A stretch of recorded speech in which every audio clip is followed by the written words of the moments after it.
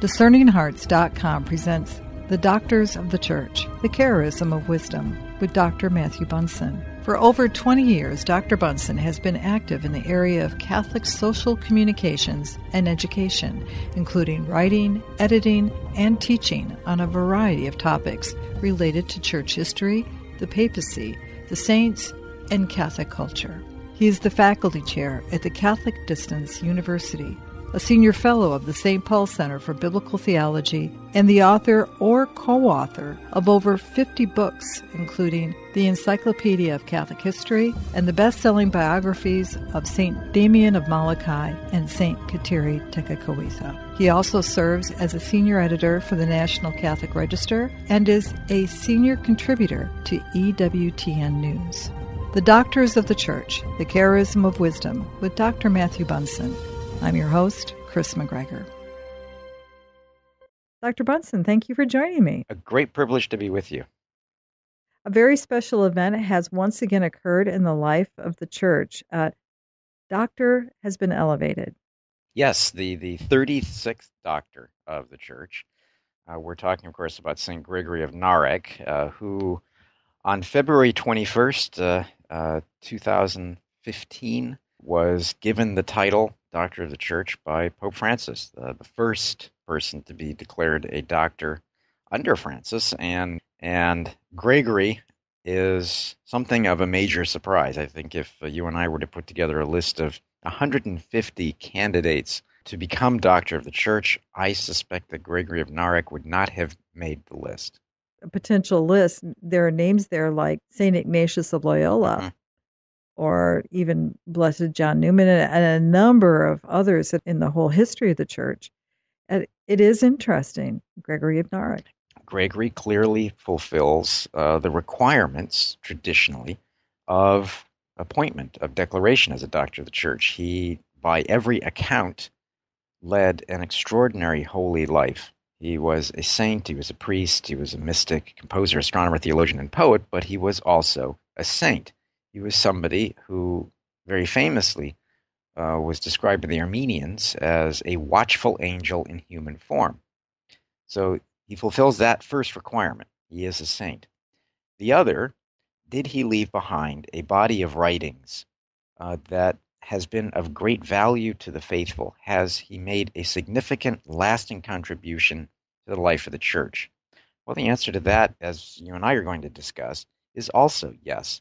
So Gregory meets the at least minimum requirements to be named a doctor of the church, but I think there's a lot more to it. Gregory of Narek also represents so many of the themes of Pope Francis, but he's stressing not just for this generation, but every generation, as he has for the last 1,000 years for the Armenian people and for Eastern Christianity, represents a way of healing our brokenness, of sending up our cries in the state of our brokenness to God, seeking that reunion with Him. So he is a figure of great spiritual power, but also of power within humility. Probably those writings, I would say, and correct me if I'm wrong, rank up there with the writings of St. Augustine. The poetry of his colloquies are just, they're breathtaking in their beauty. They are. He was a startlingly accomplished person. He was ordained a priest probably around 25, grew up in a monastery at Narek. His uncle was an abbot, and he displayed a talent in a host of areas. I enumerated just a few of them a couple of minutes ago. But he seemed to have a particular talent for two things. One was poetry, which is why he's honored as the first poet in Armenian history. And the other was for spiritual mystical theology. Now, you put those together, as we have seen, for example, in John of the Cross, and you have a truly formidable figure in the history of Christian mysticism. His first great book, his first great writing, was a commentary on arguably one of the most challenging books of the Old Testament, and that, of course, is the Song of Songs. He composed it for an Armenian prince, and based on that, earned him for himself a reputation for genuine genius. Significantly, his greatest work, the Book of Lamentations, that we'll unpack a little bit in a minute, was written at the very end of his life, probably around 1003, as he lay dying, as he was moving toward death from some sort of a terminal disease, at least a debilitating disease, and was looking around at the deteriorating situation surrounding Armenia, and recognized that he wanted to take all of the wisdom that he had acquired from the spiritual life, from his theological reflections, and especially his deep, deep study of Scripture, and write something that would be worthy of the generations to follow. Not just for the Armenian generations, but for the entire world, for the entire church. It's why, when he was describing what he was trying to do with this masterpiece of the Book of Lamentations, he called it an encyclopedia of prayer for all nations.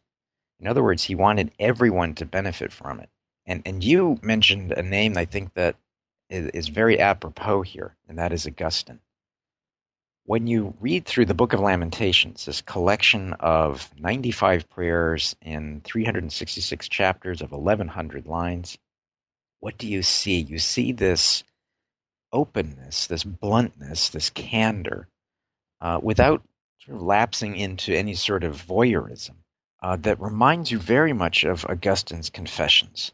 But then you also see the depth to which Gregory was familiar with the Psalms, the imagery, and the key themes of the great wisdom literature of the Old Testament. So all of that comes together, but it has only one real purpose, and that is to help the average person who has a broken heart, a broken and contrite heart, to send the sighs, as he put it, to God as a pleasing sacrifice. In other words, helping everyone to speak with God, and I'm quoting now, from the depths of the heart.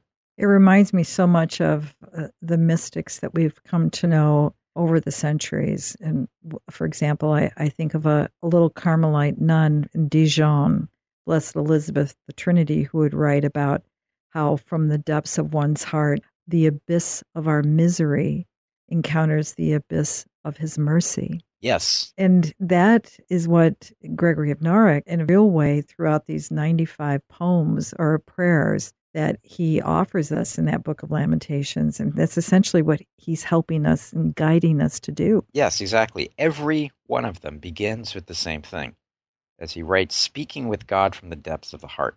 And he grounds each of them in a plea for mercy. He recognizes that we are all in need of medicine, of strong medicine for the body and the soul. That's an image that he uses repeatedly, and of course that too is found in the Psalms, in the wisdom literature. But he's also realistic about the brokenness of his own heart, the brokenness that we all face, and the torment of daily life, the misery that we encounter, but then taking that misery and making of it an offering to God. So when he echoes the work of the psalmists, who write, of course, about the sighs of the heart, he sees those sighs as a gift. So he says, for example, in one of his prayers, that I lie here on a cot, stricken by evil, sinking in a mattress of disease and torment, like the living dead, yet able to speak. What does he say? O kind Son of God, have compassion upon my misery. He has frequent recourse to the images of, my soul is filled with torment. There is no cure for my body. I am tortured, he says. I groan again with the sighs of my heart. Quoting Psalms. But then he adds, treat me like a physician rather than examining me like a judge. So he's making of his suffering a conforming with Christ, standing him in the great traditions, the mystical traditions of the church, but at the same time articulating so perfectly the plea for that reunion with God, that all of us seek, and unfortunately, so many of us struggle to find. In our enthusiasm to talk about just the beauty of his works, we did not approach those early years of his own formation. Mm-hmm. And as we have come to know these great doctors of the church, many of them are formed in that prayer because of maybe a potential suffering. Mm-hmm. And he is one who wasn't immune from that.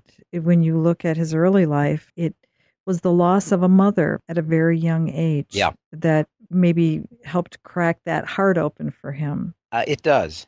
To appreciate some of his background, he grew up in a family of immense, intense faith. I mean, it's quite compelling to think about what his family life must have been like. His father, Khosrov, was a bishop and a renowned theologian in the Armenian Apostolic Church. When Khosrov's wife died, the bishop, who had many tasks, found it difficult to raise the boy, and so entrusted him into the care of an uncle, the abbot of the great monastery of Narek on the shores of Lake Van in eastern Anatolia, largely what is now Turkey. And Gregory then grew up in a monastic community in a way that reminds me very much of the life and work of the Venerable Bede.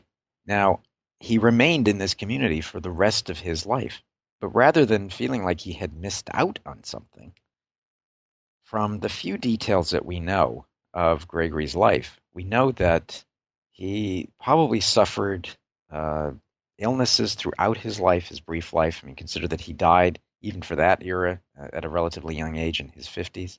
But he lived in an atmosphere completely steeped in faith and in an atmosphere, because of the renowned reputation for Narek monastery historically, in a place that really cultivated and encouraged all of his talents to be put at the service of God, but focusing especially on the spiritual life.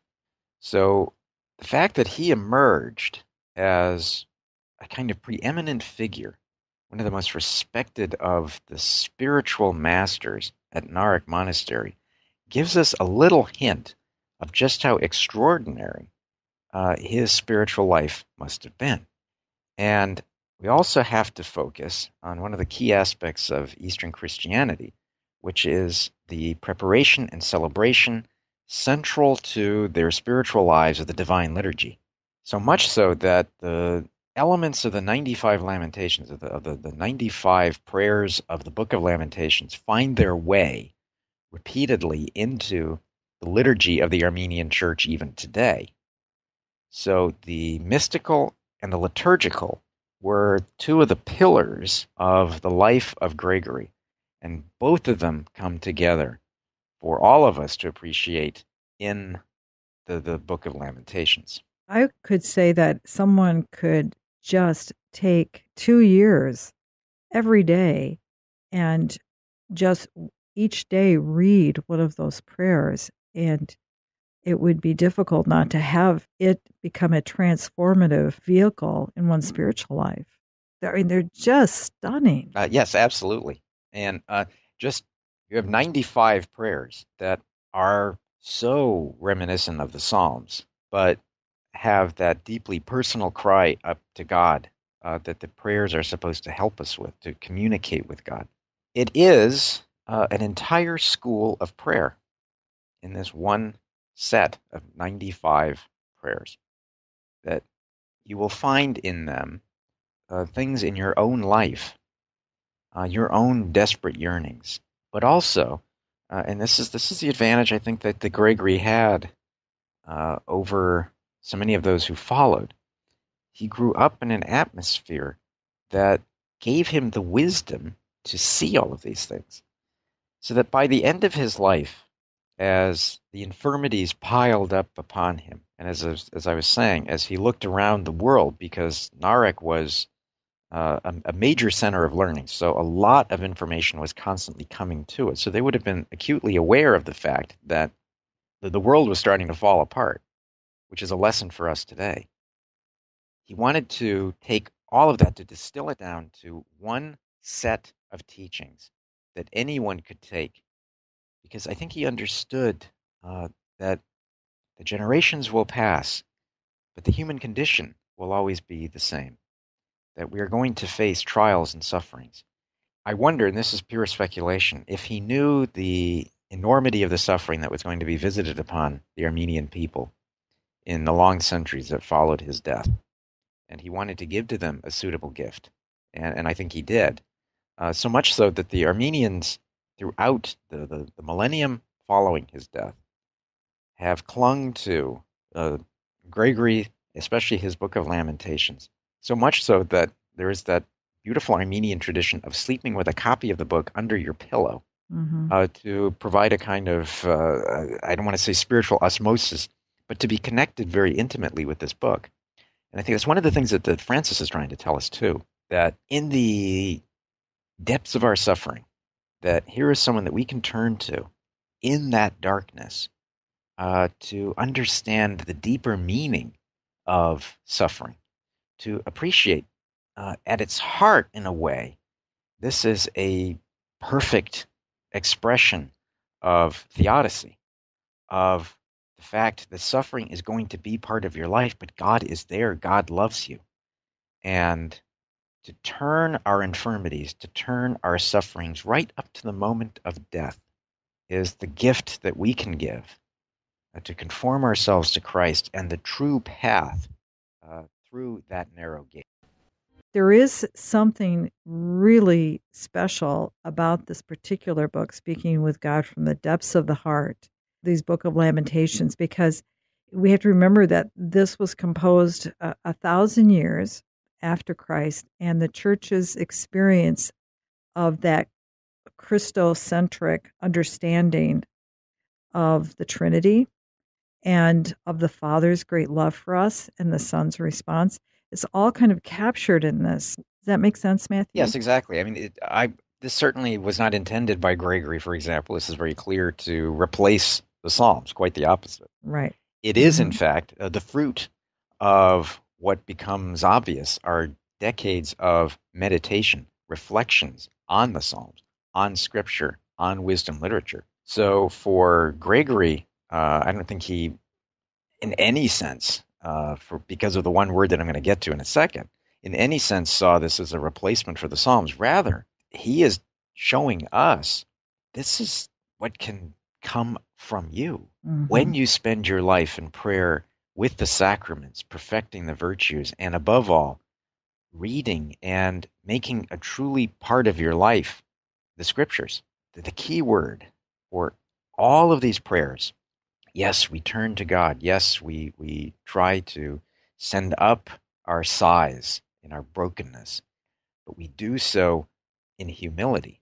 And I think that's one of the things that Francis is also trying to impart to us, that what does Francis say? However many times we fall, God is willing to forgive us.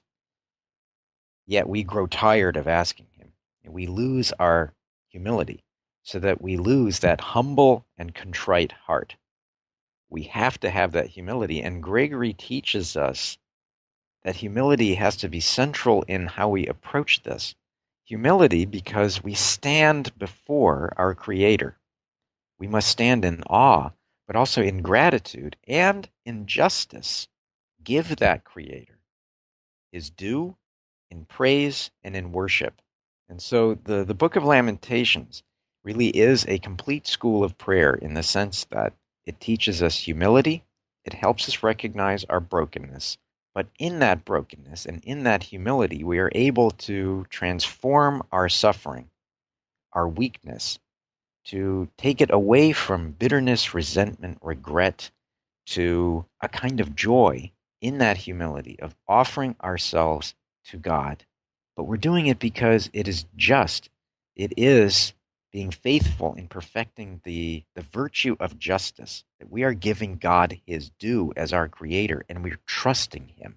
And that's something that Gregory, I think, understood very profoundly, and it becomes manifest when you read these 95 prayers.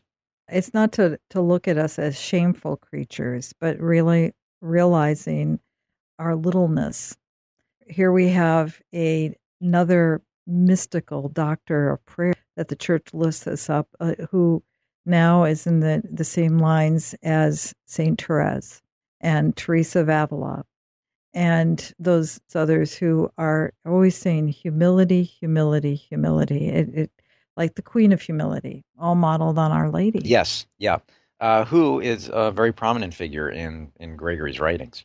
And because of this declaration of him now as a doctor of the church, the universal church is able to reappraise him, in many ways to discover him. I mean, you and I at the start of our conversation here both acknowledged the fact that the vast majority of people who heard the name Gregory of Narek actually had no idea who he was. They probably in their entire lives had never heard of him.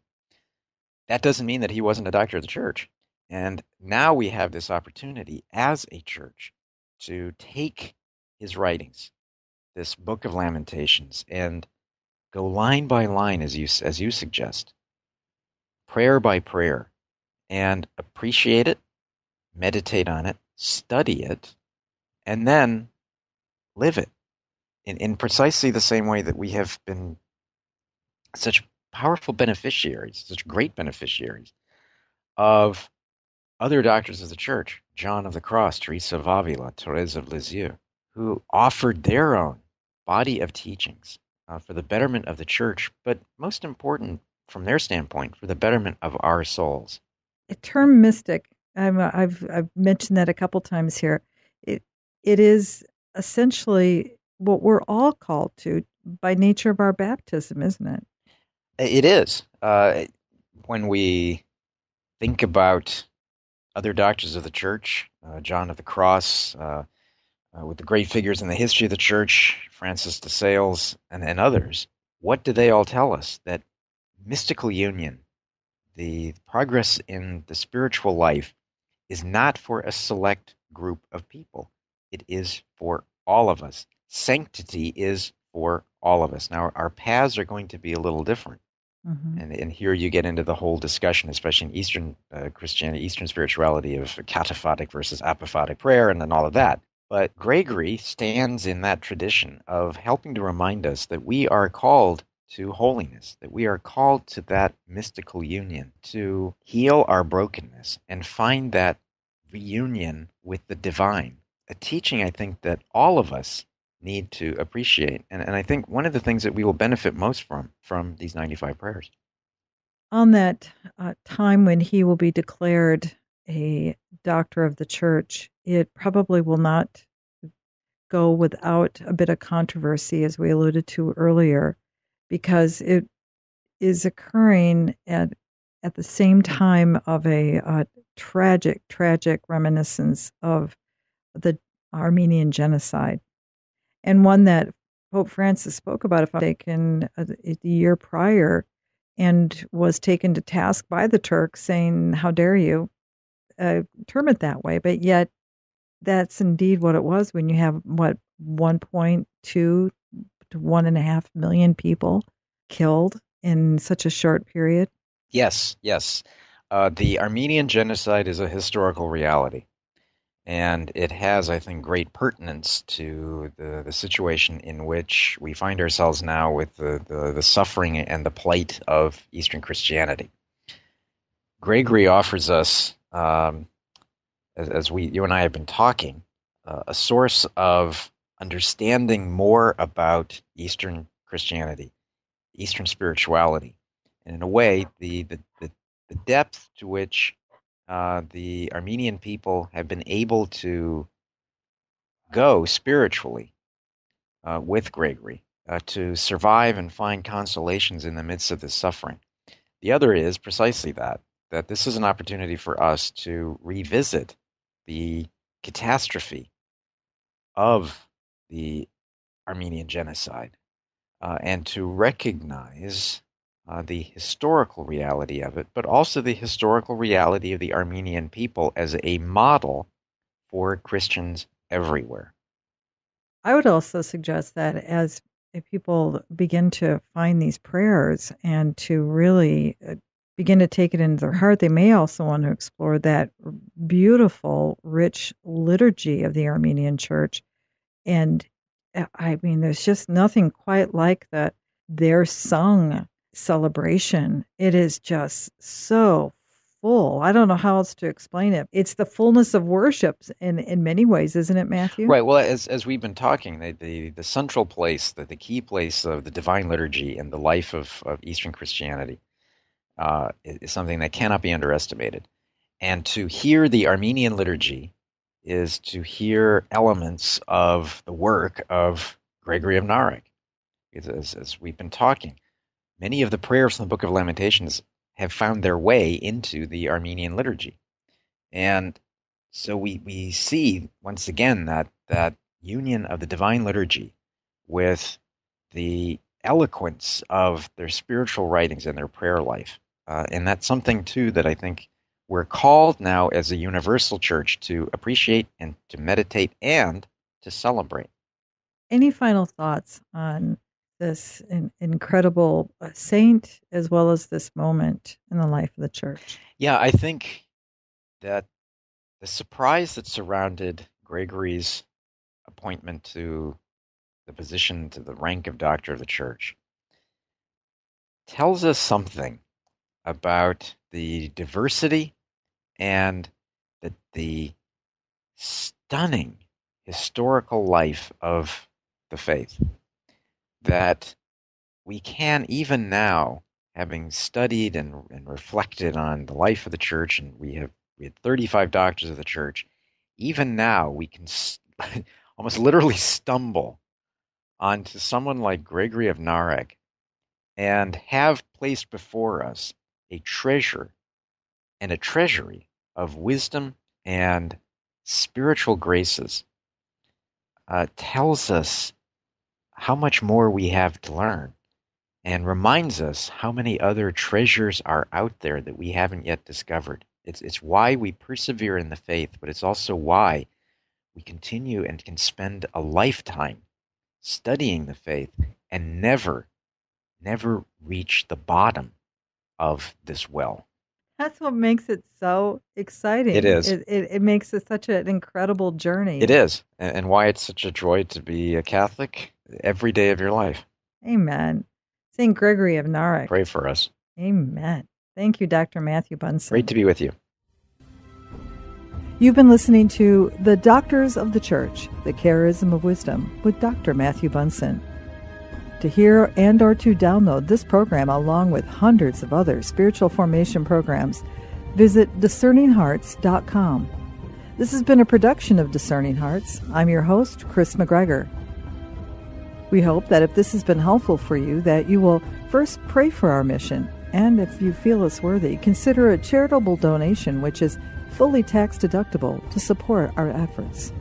But most of all, we pray that you will tell a friend about discerninghearts.com and join us next time for The Doctors of the Church, the Charism of Wisdom with Dr. Matthew Bunson.